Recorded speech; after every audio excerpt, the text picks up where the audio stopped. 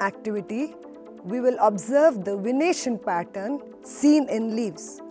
For this activity, we need some leaves of peepal plant, magnifying glass and old newspaper.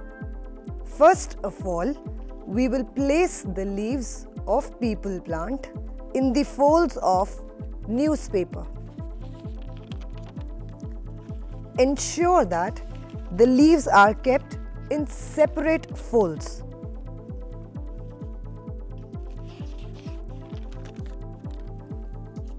Also ensure that you change the newspaper after every 2 days.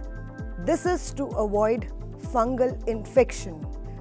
We have already kept the leaves 2 weeks back for you people, and we have these leaves ready for you.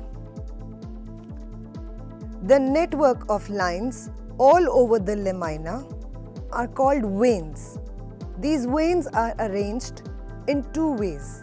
Either they are parallel to each other or they form a network.